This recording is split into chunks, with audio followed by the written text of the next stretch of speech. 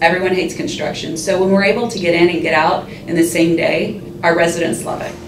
The pre-chlorinated pipe bursting method used to replace water mains spans a history of almost 35 years. With hundreds of millions of feet of use, the technology comes to America's dream city, Arlington, Texas, one of the top 50 most populous cities in America. Arlington Water Utilities routinely averaged over 600 water main breaks per year. Stretched for resources, the city embarked on an aggressive capital improvements program with the goals of using trenchless methods to reduce community impact, replace high-maintenance water mains, and utilize an in-house design by working off existing GIS maps. Arlington Water Utilities is currently on their third phase, which will bring the total footage to 60,000 feet of water main replacement by use of pre-chlorinated pipe bursting. We sit down with Jesse Allen, senior engineer, to discuss the adaptation of the trenchless program. My name is Jesse Allen. I'm senior engineer of operations for Arlington Water Utilities. We average just under 500 main breaks annually. 80% of our water main breaks are on AC pipe.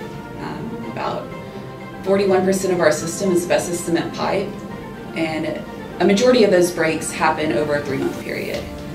So we are looking at an aggressive program to replace those pipes to lower our operation cost. So once we discovered pre-chlorinated pipe bursting, we reached out to Murphy because they have a history of performance and successful projects.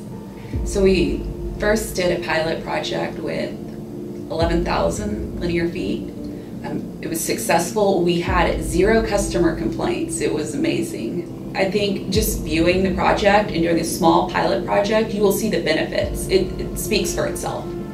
We did our research, and we spent 6 months to a year just researching everything, looking for the best contractors, because we didn't want anyone coming in to just burst pipe. And it paid off, and we have saved our ratepayers millions of dollars by taking this approach. Most municipalities hire consultants to design the plans, and we're seeing the cost average about $15 to $20 per linear foot for small diameter.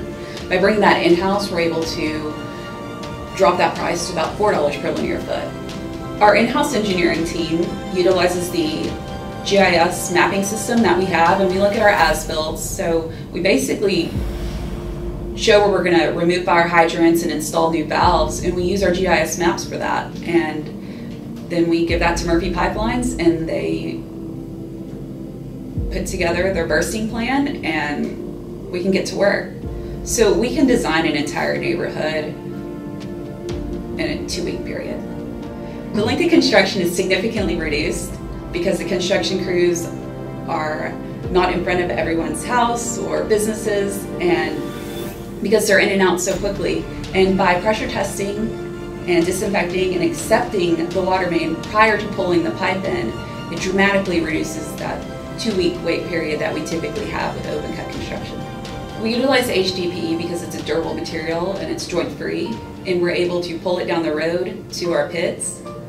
The reduced construction time. One of our largest complaints is dust when it comes to construction. We hear that complaint over and over again, and since the excavation is so minimal with pipe bursting, we really haven't received any complaints about it. And that's huge, because with our residential survey, the #1 complaint was construction time.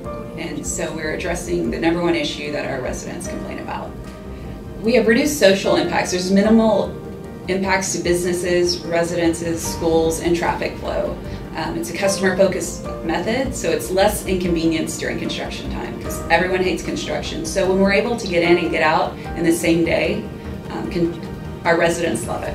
So by utilizing the existing water main alignment, we have no conflicts with other franchise utilities. It eliminates identifying new easements, reduces third-party relocation costs. It's reduced infrastructure, so we're not taking up more area within our right-of-way and under our streets. The minimal design and no survey results in 8 to 10% cost savings versus traditional open cut design. The reduced excavation, paving, and restoration costs can add up to as much as the 85% savings. And there's a reduced staff time with engineering and inspections and field operations, as well as with management overseeing the program.